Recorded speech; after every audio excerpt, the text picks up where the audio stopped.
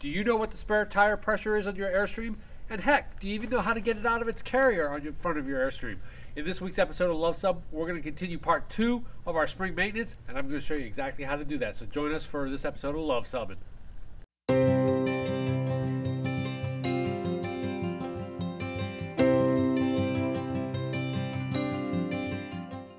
Okay, the first thing we're going to cover today in our spring maintenance is checking the pressure on your spare tire. Okay, and so most Airstreams, you may know this or not, but if you have a dual axle Airstream, you can actually tow for some distance with only 3 tires and wheels. You can actually remove the blown tire and tow with just 3 wheels. The torsion bar suspension allows you to do that. But if you have a single axle like a Bambi or something, you're going to need to know how to change your spare tire. And it's best done at a place like a driveway like this when you can practice, versus being out on I-95 southbound in Connecticut when you're trying to change that tire. So my Airstream has dual axles, but it came with a spare tire, so we're going to check the pressure of it anyway. We're going to go ahead and start that right now. Okay, we're going to start by lowering the spare tire. You can see the mechanism here is in the front, right behind the propane tanks, and it's kind of like a little, the whole mechanism is going to lower down. So you're going to start by removing this pin. I use a needle nose to make it easier. But you're going to remove the pin. So this little pin has to come off. You take the little pin off, and then you slide this mechanism off its post. And it's always a good idea to lubricate this as well, because you'll notice that it'll be a little bit stuck. So you want to hold the handle, slide this off, and then you lower everything down.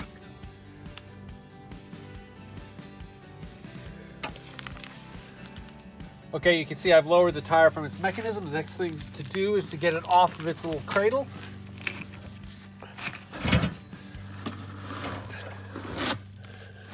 Which we'll do.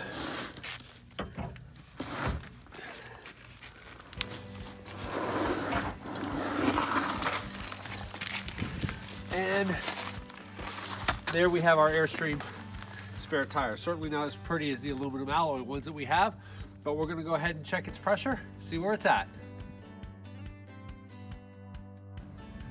Okay, so we've got the tire out. We've done a quick inspection to make sure it's not cracked or any type of problem. So let's go ahead and check the pressure on this puppy.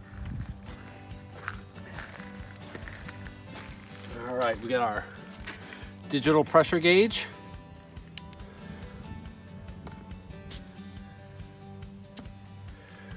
And you can see it reads about 30 PSI. This is supposed to be inflated to 50 PSI, so we're gonna go ahead and do that. But we're gonna also kill 2 birds with 1 stone, because we're gonna test a new feature of my F-150, and we're gonna inflate it using the truck. So as you guys know, we've just recently purchased a new tow vehicle, and I'll link the card up above to us buying that. But one of the cool features about this is that it has a 110 volt, 400 watt maximum plug in it. It's got one here and it's got one in the back, and I carry a 110 volt air pump that I would usually use at a campground or at home to pump up the tires, but now I can do this on the road if I have to. So we're going to test that out to see how it works. So as you can tell, we'll open that guy up, plug him in, and then we're going to go ahead and fill up that Airstream spare tire. Okay, as you can see, this is my Campbell Hausfeld air compressor, so we're going to hook this up. You're going to put a link to that in the description? Yeah, I'll have a link. You can get this at Home Depot or whatever.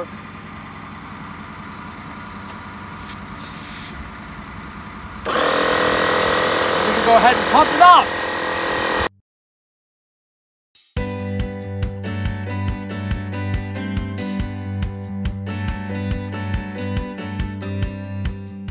So, how much does it read?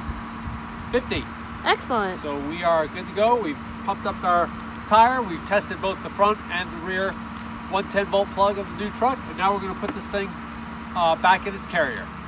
Don't forget to put your little cap back on. Okay, so putting it back is literally the reverse of taking it apart. So we're going to put it into its cradle. We're going to raise the cradle up, latch it, and then put that pin and the cotter pin. What side do you put up? Side. Is there when you have to put one way or the other, or is it just doesn't matter? Yeah, I don't know if it matters or not. If you think it matters, you can comment in the description below. I always put it so that the valve stem faces up, so any rocks or crap or something that may kick up wouldn't damage the valve stem. That's just how I do it. Don't know if it's right or wrong. So let's get this thing installed.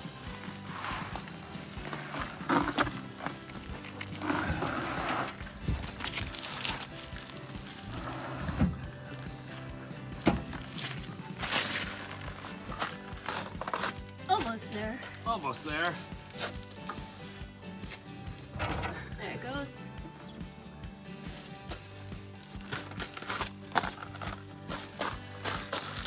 Seated securely.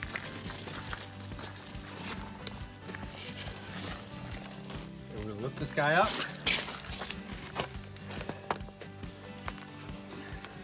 Cameraman's gonna hand you a pin.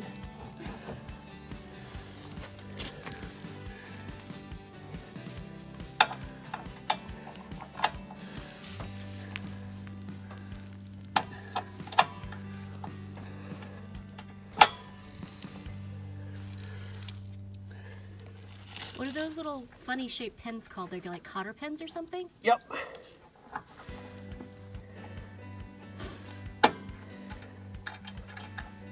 There, cotter pin is in. Wheel is stowed. It's of the right pressure, and we're ready should we have a problem. Okay, this next item here is going to involve these guys.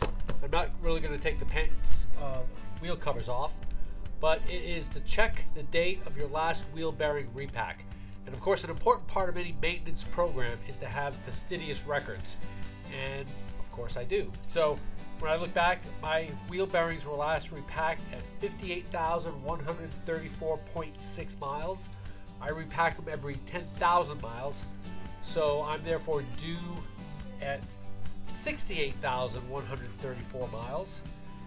And the Luv Sub currently has on it 64,232.3 miles. So I've still got about 3,000 change to go. So probably when we get back from our first trip, we'll go ahead and repack the wheel bearings. I'll have a video for that, but in the meantime, if you there's a lot of videos on repacking wheel bearings on YouTube, so you can certainly check those out. But this is just a check of our records, and we're good to go on the wheel bearing repack. All right, the next item on our spring maintenance list is our electric jack. And there's really only one maintenance point that I typically do here, and that's to lubricate the pin on the inside. But this is also a great opportunity to practice. And that's the great thing about maintenance, is it's not only making things better and getting ready for the season, but it allows you to practice emergency events that you might need to consider. For example, should your electric hitch fail, you've got to be able to do this thing manually. So how would you do that? So the head here is secured via 3 set screws, which are 5/32 set screws. So you got to make sure you have a 5/32 Allen screw. Allen wrench, right? Allen wrench, yep. And you unscrew those. And through the magic of video, it's pretty easy to unscrew these.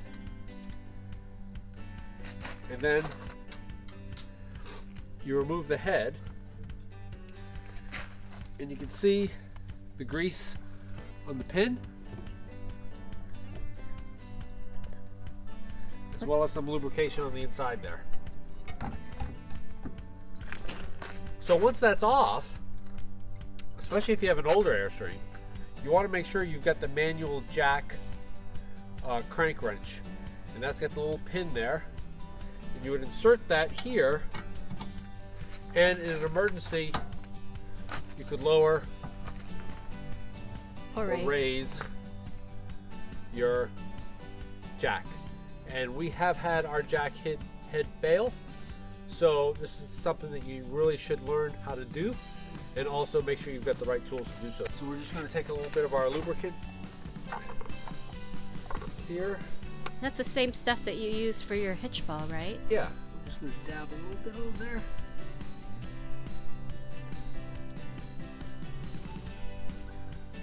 A little dab will do ya? A little dab will do ya, and then make sure that pin is lubricated in there.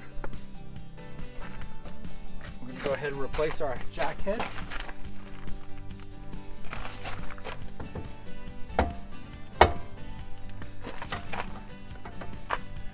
Go ahead and tighten those screws, and then we're done maintaining our electric jack.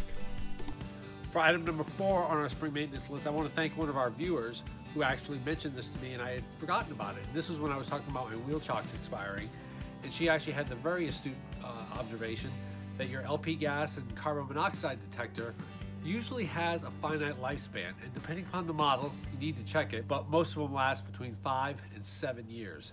So if you have, or you should have, one of those detectors, go ahead and check its date. If it's between 5 and 7 years, I might recommend changing it. So we're gonna go ahead and look at ours. All right, we're inside the Airstream, and we're gonna go ahead and locate our LP gas detector.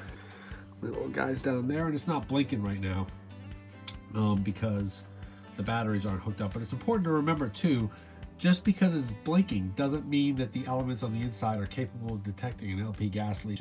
That's just showing that the power's on and stuff like that. So definitely consider looking into that. As I said, most of the research I've shown has said about 5 to 7 years for these little guys. Looks like mine's out of date, so I might be replacing that before we get going here. To end this video, if you guys watched part 1 of my spring maintenance, you'll notice that I was very surprised to find out that my wheel chock said to replace after May of 2006. So of course I can't handle something like that, so I had to go out and buy all 4 new wheel chocks properly labeled. You can see that they are now safe. It's interesting that these don't have expiration dates on them, so either they've improved the molding of the product or they just realized that nobody's actually doing this except for me. So nevertheless, we've got new wheel chocks. So that's our episode. I hope you enjoyed it. I hope you learned something and will inspire you to do some spring maintenance. If you like our video, Give us a thumbs up. Subscribe if you haven't already subscribed. And as always, leave a comment if there's something that you do for your spring maintenance. Yep, and like I say, we come out with Airstream related RV topics every Tuesday. And we're going to be coming up with something next week. And hope to see you then. Thanks for watching.